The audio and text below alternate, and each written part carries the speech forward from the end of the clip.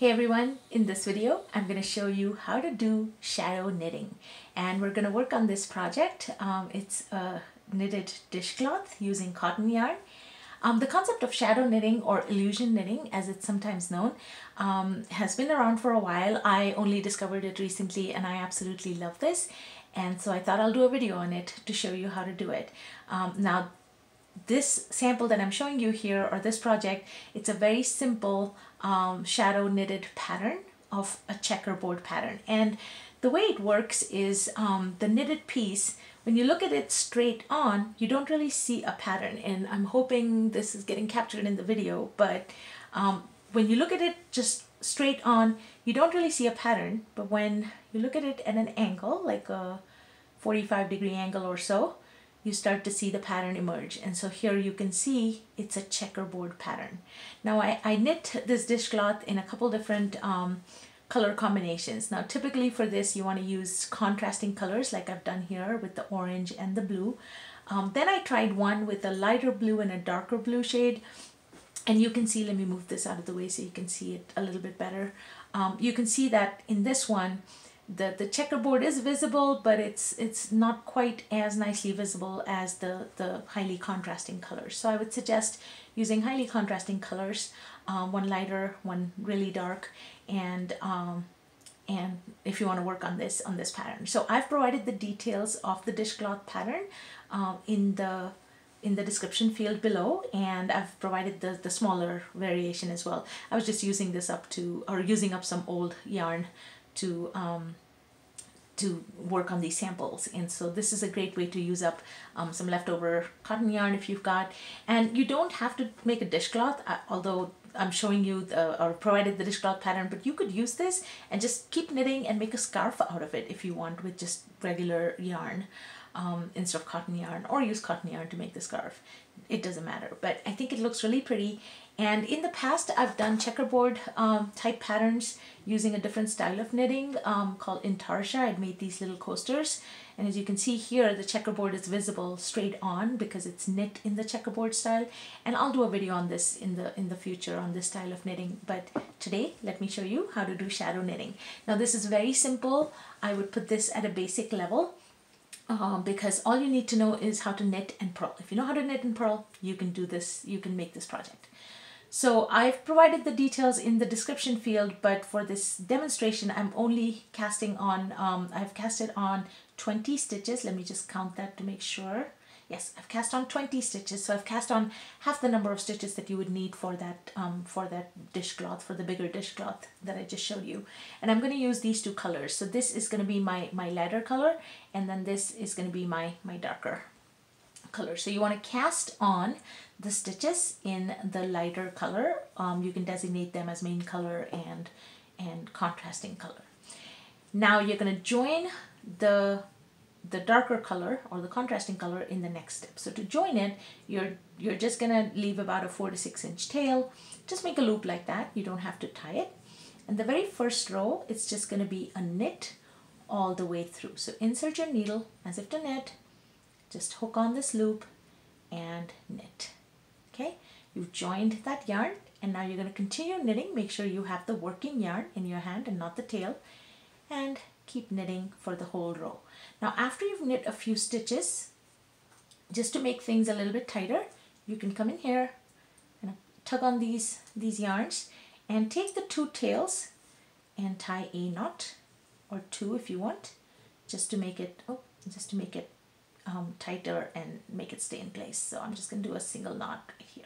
Okay, so I'm going to keep knitting this row, just a regular knit all the way through.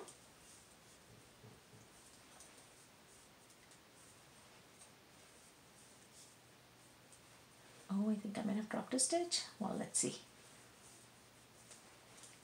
I'll do a quick count after we've done this one, and hopefully I have not dropped a stitch. Now the one thing about this pattern is that it looks better when the gauge is tighter. The checkerboard is visible a lot better when the gauge is tighter. So if you would normally, so for instance for dishcloths, normally with this yarn I knit with a US size 7 needle. I would actually go one size lower. So for those dishcloths, I've actually knit them with a US size 6 needle. All right, so let's make sure I have all my stitches. Yes, I do. Okay, so the very first row is just a knit all the way across in the contrasting color, and then you're going to turn, and now in this row we're going to knit 4, purl 4, knit 4, purl 4. Okay, so you're still working with that contrasting color, and you knit 4 and then purl 4. Now for the dishcloth, the bigger dishcloth, it's actually knit 8, purl 8 is the pattern. But here for this small sample demonstration, I'm just doing 4 stitches in the interest of time. So knit 4, purl 4, knit 4, purl 4, and you're going to keep doing that till you get to the last 4 stitches, and the last 4 stitches will just be a knit 4. So alternating knit 4, purl 4 till you get to the end, and you end in a knit 4, and then you turn your work. Don't let these double pointed needles fool you. You don't need double pointed needles. I'm just using these for the demonstration. Okay, and those are your first 2 rows. Now you're gonna go back to work with your main color. So the main thing you want to remember is you always want to carry your color forward in the same way as you keep going through the rows. That way you get a nice neat edge. So to do that, take the color that you were just working with, kind of hold it towards the back, and find your contrasting color, which is right here, and bring it sort of from the front. Okay, so now for the row 3 contrasting color, also it's a knit all the way across. So you're going to take your main color, rather, whatever, the lighter color, you're going to knit it all the way across. So rows 1 and rows 3 are just knit all the way across, but just with the different colors. So as you can see, the pattern is really simple. So we're just going to knit this all the way across. And a little bit of tighter knitting actually helps for this. Again, the tighter the gauge, the tighter the knitted work, the pattern is going to emerge, the checkerboard pattern is going to emerge a lot better. Okay. And then flip it, turn your work. Now, for the row 4 with this color, it's going to be the opposite of what we did in row 2. So it's going to be purl 4, knit 4, purl 4, knit 4. Okay, so we're going to do purl 4,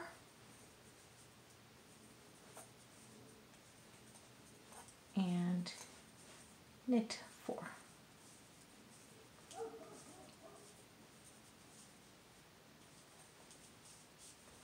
And so in doing this, since we have 20 stitches and we're doing 4 stitches in each section, we're going to end in a purl 4.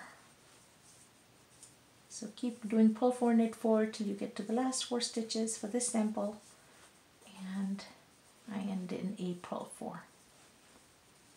Again, depending on which dishcloth you do, you're going to do which size dishcloth. If you do the smaller one, it's blocks of 7 stitches. The larger one is blocks of 8 stitches. All right. And now these are the 4 rows that you'll keep repeating for at least a couple more times. Okay. And again, the pattern tells you the details. So now to go back to your darker color, again, hold this color that you just finished towards the back and bring this over from the top, and again, row 1, now with this darker color, is just a knit all the way across. So you're going to knit all the way across, and just be sure you don't split your yarn like I just did.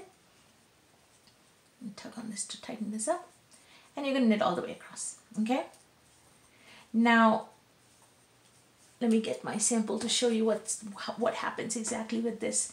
So this is what's going on here as you're knitting. Actually, this is the start. As you're knitting each of these rows, because we're doing a knit for one color and a purl for the other color, this is what happens. And the rows that you have these purl bumps on one side, that your checkerboard is going to be predominantly that color when you can actually see the pattern, right? So after you've done one section and you want to flip the checkerboard, you have to essentially just flip the pattern to those colors so that in the next section, right above this one, the purl bumps are going to be in the opposite color of the knit bumps, and then you're going to have contrasting checkerboard pattern. And so again, the details are in the description field, but let's say I have finished one whole section. So let's say right now I have finished this whole section here and I'm ready to start my next section. So in the next section, again, we're going to start with it's always going to be this darker color, 2 rows, lighter color, 2 rows. So let's say I'm on row 1 of the next section. And again, the first row is just a knit all the way across. So I'm going to knit all the way across.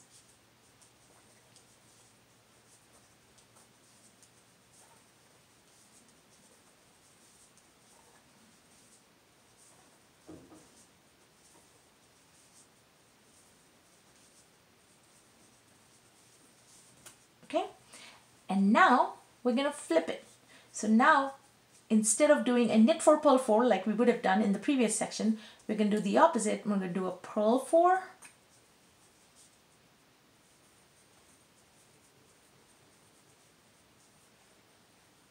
and then a knit 4.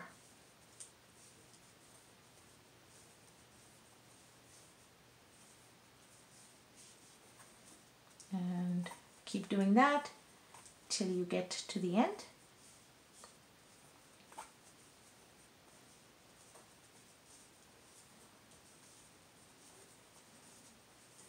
And then in the end, you're going to end in a purl 4.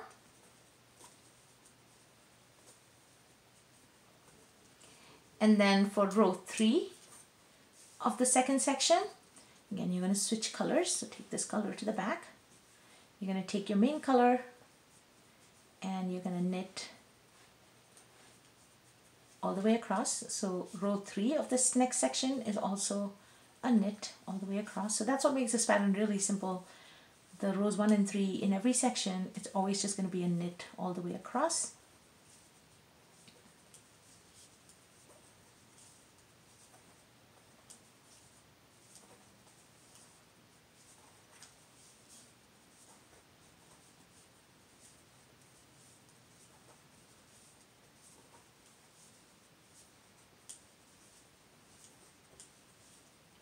And then row 4 in the next section is going to be the opposite of what it was in the previous section. So it's going to be a knit 4, purl 4 for this color, for this lighter color. So we're going to do a knit 4